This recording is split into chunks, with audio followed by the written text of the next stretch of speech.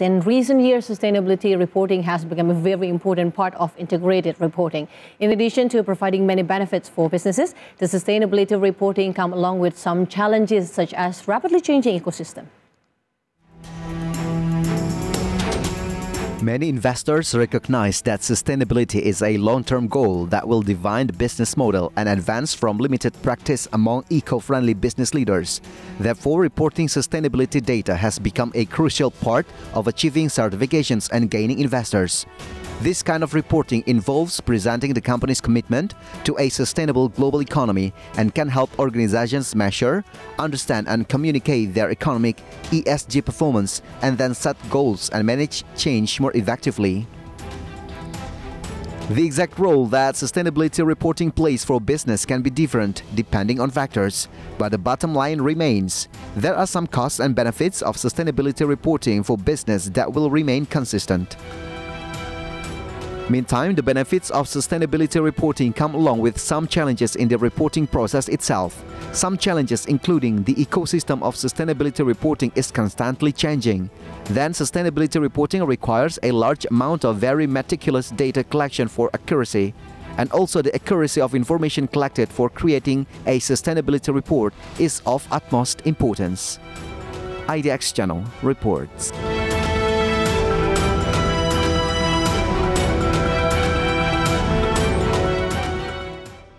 And to dig deeper about this sustainability reporting, we are honored to have Mr. Eelco van der Eyden, the CEO of Global Reporting Initiative. How are you, Mr. Eelco? I'm fine, thank you. Thank you for being here. It's such an honor for us to have you as a guest in our studio. So before we start about the sustainable reporting, let us know, please, how do you end up in this sector, this sustainability thing, and also how do you end up in Global Reporting Initiative? Well, it was in 2017 that I was asked by the Global Reporting Initiative to support them with the drafting of the 207 tax standard as a subject matter expert. I was in those days a partner at PwC, responsible for the global ESG platform, and chair of the tax policy group of Accountancy Europe. So my first encounters with GRI were in drafting and co-drafting a sector-specific standard, in this case on tax. So I joined the board in January 2020 and then was asked to take over as CEO in January 1st, 2022. Wow, this long journey before today, yeah? Yes, it was. Okay, regarding about the sustainability reporting, they say sustainability reporting indeed has become a corporate imperative in Indonesia. Even the Indonesia Stock Exchange urged company to write sustainability reporting for listed companies starting in 2021. Which writing sustainability report would require additional resources from companies and a lot of effort, I believe. What's in it actually for the company? Why should we report? So what's in it for the company and what's in it for investors? And then, of course, the broader parts of society and the other stakeholders. Well, first of all, if you look at some of the risks that sustainability-related topics bring with them, in fact, you're dealing with longer-term risk management. So what are the effects of climate change on your bottom line when you need to buy more energy resources in order to cool your products? What is about workplace safety and issues around social topics as disruptive factors in your production processes, or anti-bribery policies that deal with basic risk management against litigations. So businesses in this new real world where we live in, where these exposures are quite and have increased quite significant, have to deal with them anyhow in order to mitigate those risks, which basically is a fiduciary duty of boards. If you are an investor, you want to be sure that the money you invested in an organization is safe and that the organization indeed takes care of those risks. Besides that, when you take care of those risks, you can also see that certain production processes in your supply chains can be improved, so that will add value by itself. Looking at the other stakeholders, for example, your employees, staff, your suppliers, your clients, the communities we operate in, they're very interested in specific topics. Stuff like equality, equal pay, safe workplace, communities you operate in, pollution, education, training programs, and so forth. So more than just one specific category of people are interested in these topics. So you cover more with a sustainability report than just sustainability for the own sake. It's actually in line with also the recent data where investors also start considering the ESG report in Indonesia to where they are going to put their funds in the company. So I think you probably agree that the ESG, the Financial Sustainability Report, is not only just a report, but also such indicators for sustainability for a company as a whole also in the future. You couldn't be more right. In fact, the report as such is of course the result of a set of transactions and events that happen before the report can even be made. So it shows the endeavors and the initiatives businesses take in order to indeed create a supply and value chain that is both stable and safe. Yeah. And thus creates more value for investors than if you wouldn't. So there's also a value behind its report. There's a story about the company itself. We see more and more that our standards are being used as nearly a roadmap towards improved risk management on the specific topics, well, the 32 specific topics that we deal with.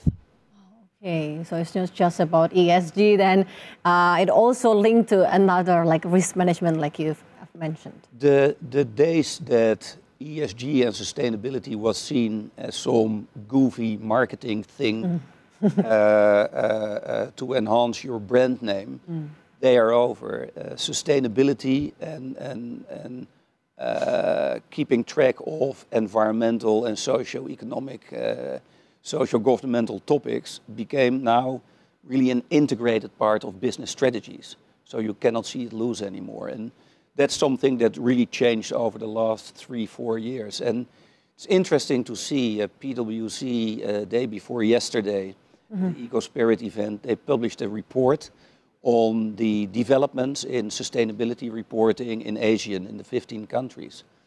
And it appeared that our standards are being used by 81% of listed companies in Asia, and that came in 2021 from 75%. So that's quite a steep increase. And if you take into account that our standards are voluntarily, and that shows you that business has a serious commitment towards sustainability. Oh, that's interesting. We'll further discuss about it, but please stay with us. Market Headlines will be right back. Welcome back to Market Headlines. It was interesting from the segment before. We have talked about how important the sustainability of reporting, which actually not just a goofy marketing brands the company use, but actually there's a lot of more than we think that a lot of companies actually have been committed to it. From your perspective, actually GRI also, the framework that GRI has been used by companies in the world. From your perspective, how do you see the sustainability reporting practices in Indonesia compared to the other regions? Well, we have at this moment more than 11,000 multinationals that use our standards, indeed across the world.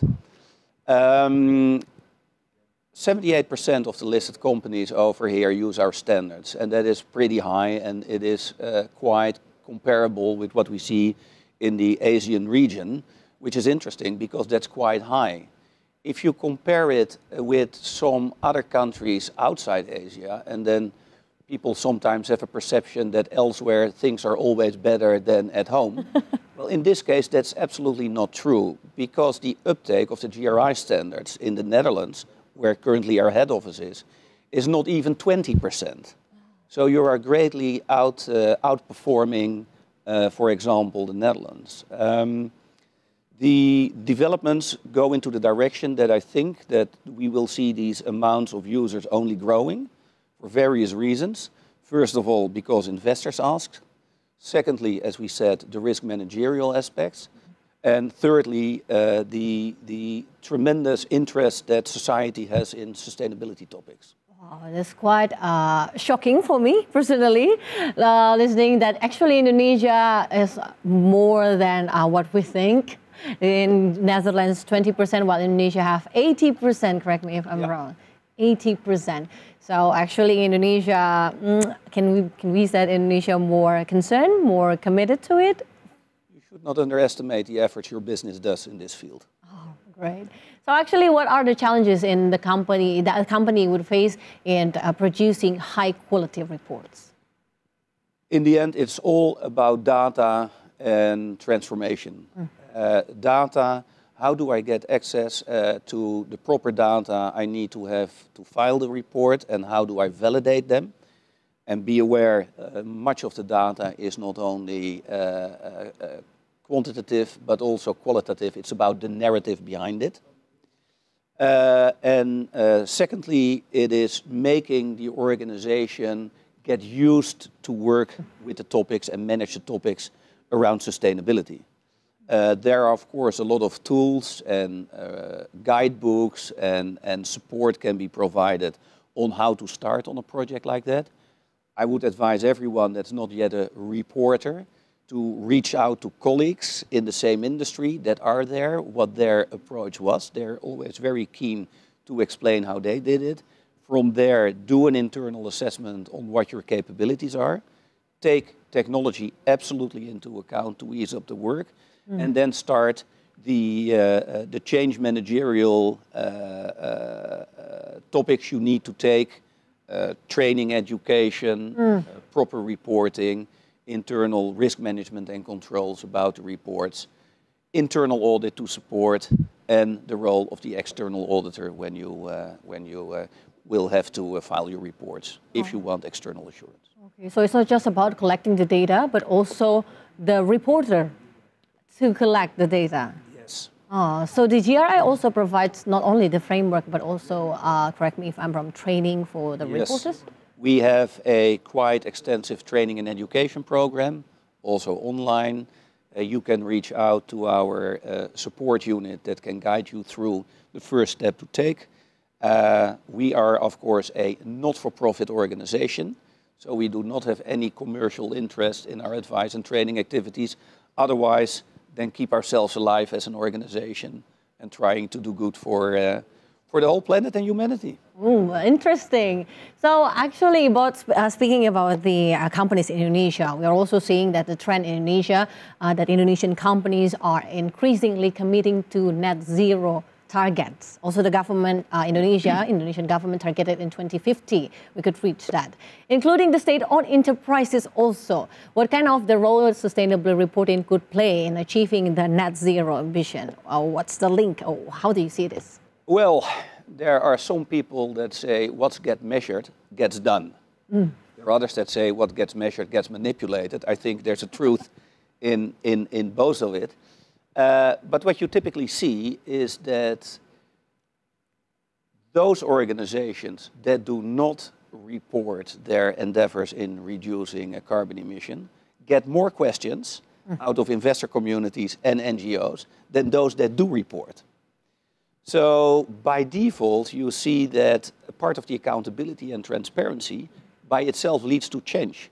And if it were not that from the outside world push, you also typically see from the inside that once you start looking into a certain topic, you start to rethink certain processes where you can improve them and how you can do things differently. So this guiding principle of a specific topic, like carbon emissions, is typical where you see organizations like, okay, so if I have to report this, and I see now that my production processes works like that, then if I can reduce it by doing B, then let's start doing B. So again, it's used nearly as a guidebook. As a guidebook. So it's one of the key success factors maybe for Indonesia to achieve the net zero emission? It would be very arrogant to say that it is the only factor, but it is a contributor too. Do not forget innovation, sustainable energy resources. I mean, reporting is just a tool and a part of the many steps we have to take to get where we want to go. Exactly. So speaking about decarbonization, all of the commitments to decarbonization would require mobilization of resources, and also, of course, quite cost a lot of finance funds and something like that. And innovative financing products or sustainable finance are big news items in Indonesia, actually, recently, Mr. Ilko. How could sustainability reporting support the implementation of sustainable finance and vice versa? Well, first of all, as the Brits say so eloquently, the proof of the pudding is in the eating.